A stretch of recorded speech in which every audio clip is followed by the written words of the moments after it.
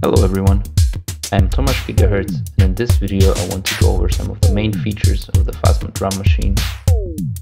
It is a Teensy based pocket drum machine, a design for a DIY workshop at the Fasma festival in Athens.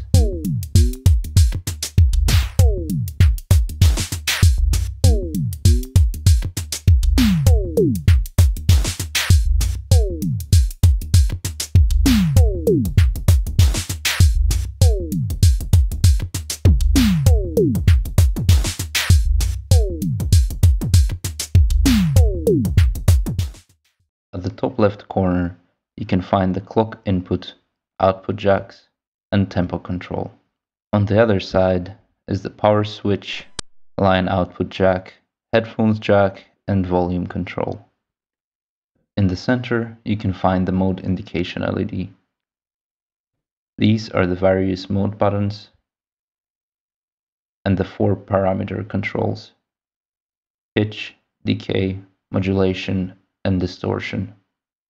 Finally, these are the 4 pads used to record sequences, change patterns, and mute voices.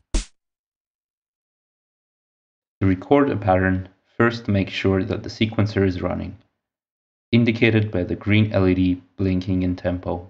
Enter record mode by pressing the record button. The mode LED will turn now red to indicate this. Now press one of the pads corresponding to each voice to record. It will automatically quantize and play back. To record parameter modulation, press down and hold for 1 second the record button and tweak the parameter knobs. This will affect the parameters only for the currently selected voice, which would be the last recorded, indicated by the constantly lit LED above the pad.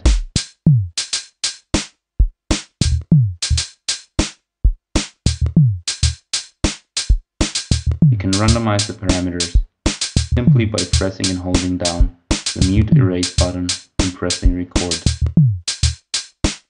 To enable the metronome track, you have to enter record mode with a long press. Since we are already in record mode, first we have to exit. Then press and hold record again for 1 second. The mode LED will briefly go off to indicate that the metronome is enabled.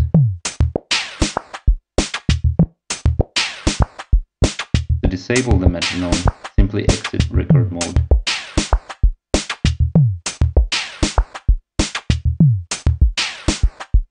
To erase the sequence for a specific voice, press and hold down the erase mute button, and then the corresponding voice pad.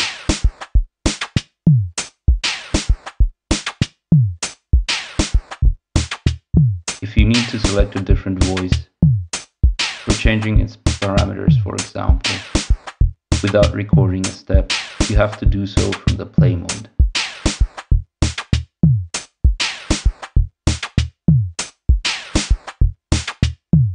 It is possible to also temporarily mute a voice by pressing and holding down the mute erase button. The LED will turn yellow to indicate this, and the currently active voices will be constantly lit.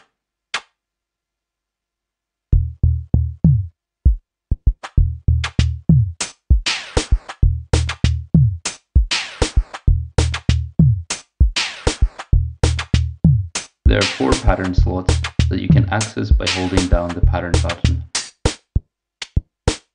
The mode LED will turn blue to indicate this. And the currently selected pattern LED will flash. You can permanently store the patterns on the device memory, together with all of its automation, by pressing record while holding the pattern button, though this will save only the currently selected pattern. To erase a complete pattern, press the erase button while in pattern mode. You can also copy patterns from one location to another by pressing and holding down a pattern pad. It will start flashing faster, and then press the destination pattern pad where you want it to copy.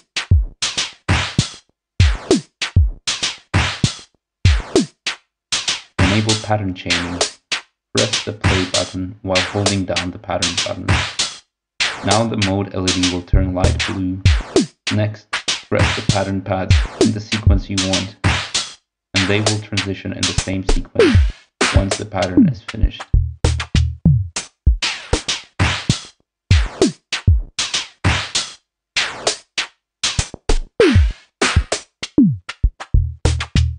To clear the chain, simply exit and enter pattern mode again, and press one of the pattern pads that you wish to stay on. So that's pretty much it. Let me know what you think about it down below in the comments. And what kind of features would you like to see in a project like this? Thanks for watching. See you next time.